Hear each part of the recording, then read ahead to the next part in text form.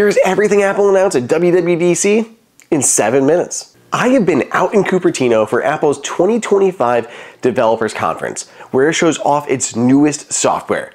Let's go over all of the biggest new features. Starting out was Apple's overarching naming scheme for its operating systems.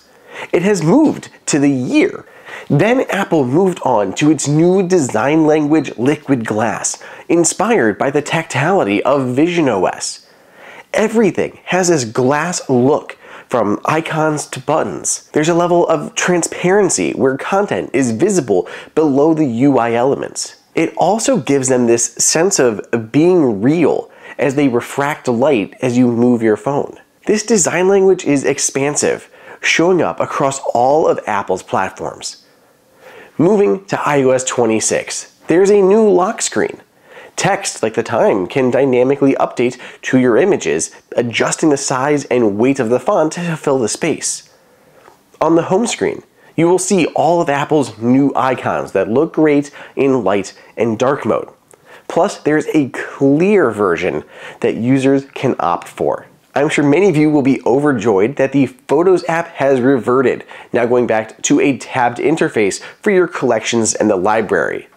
The Phone app has a new call screening feature. When a call comes in that you don't know, it will answer in the background and only ring you once the person on the other side says who is calling, which is then shown on your lock screen so you know whether or not to answer.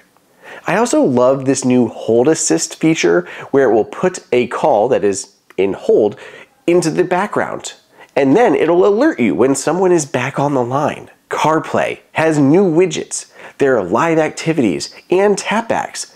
Plus, again, the same overall redesign with that glassiness and new icons, and it's coming to all versions of CarPlay and not just CarPlay Ultra. Messages gets custom backgrounds, typing indicators in group chats, polls, and Apple Pay support in groups. Wallet can show you all your orders that it finds inside of the Mail app, and you can add a digital ID with just your passport for travel.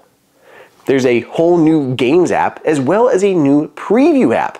Image Playgrounds can now generate images with ChatGPT, including additional styles. And then we have the new Live Translation, which works across phone and messages and will help improve communication across languages.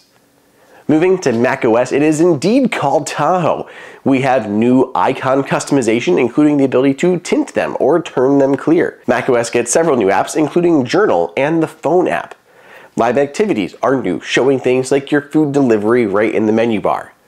Spotlight was massively revamped with much more inclusive search and can even include apps that you have on your phone. And Apple has added hundreds of new actions that can be performed in Spotlight, like creating a GIF, adding a reminder, or sending an email. Similarly, shortcuts got overhauled with new AI capabilities that look really cool. More on that soon. And for gaming, there is a new Games app and a new game mode that shows tools in an overlay while you are gaming. For Apple Watch, there is a new wrist flick gesture you can use to dismiss things, adding to the existing gestures like double tap. Smart Stack is improving with more relevant information based on time, location, and more.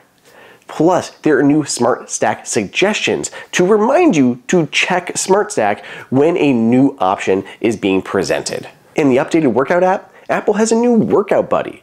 It'll help encourage you and give you updates on your workout as you go.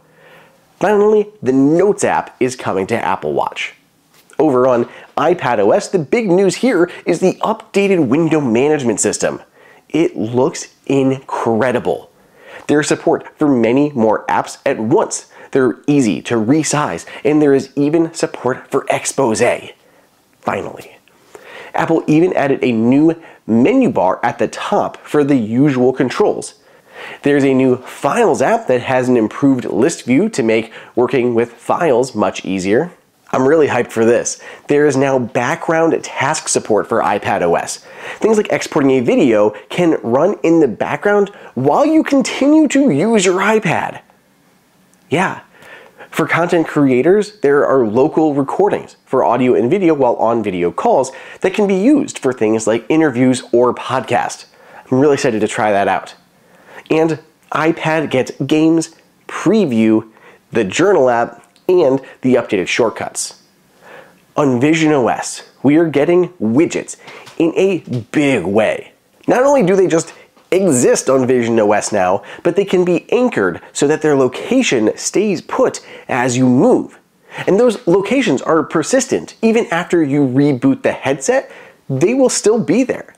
They could be anchored to a wall or your desk, and they just look so very cool. Personas are now much more accurate, especially when it comes to skin tone, complexion, and hair. Playback for more immersive content is supported in partnership with various brands, such as GoPro. Like things like 180 and 360-degree video will now be able to play back natively, basically. Sony's PSVR 2 controllers are now supported, which will be great for games. And there's a new Jupiter immersive environment. Even Apple TV's tvOS got an update this time around, including the new glassy liquid glass appearance and a karaoke mode that uses your iPhone as a mic. Lastly, to wrap this up, AirPods are getting updated. AirPods now support automatic handoff to CarPlay. Love it. Pressing the stems can control the camera, helpful for content creators, and they are capable of studio quality recordings. Those are Apple's biggest announcements. Let me know down below in the comments which of these features you are most looking forward to.